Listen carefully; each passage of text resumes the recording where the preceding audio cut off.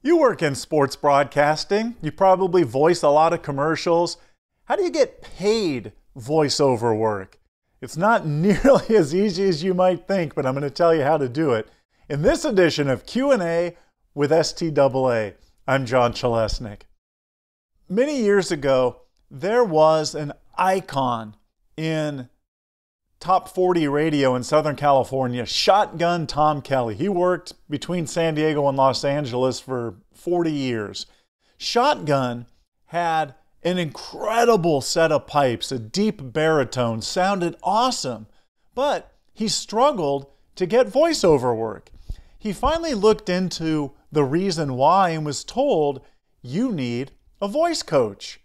Well, I don't know Shotgun Tom's reaction to that, but I can imagine he's probably thinking, what do you mean, coach, voice coach? I've got a great set of pipes. I've worked in radio. I'm famous throughout the industry.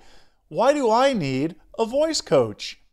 Here's why Shotgun needed one, and here's why you might need one.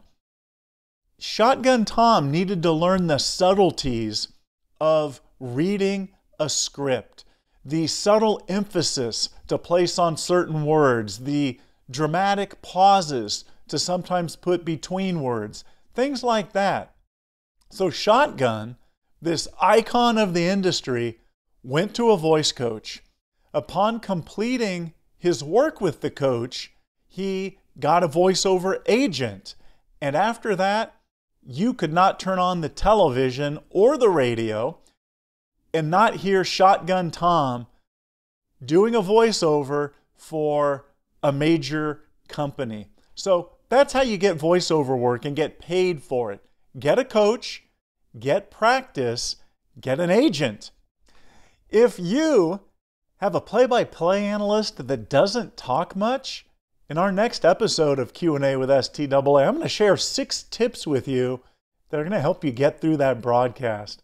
If you have a question that you would like addressed in an upcoming edition of Q&A with STAA, email it to me, qa@staatalent.com.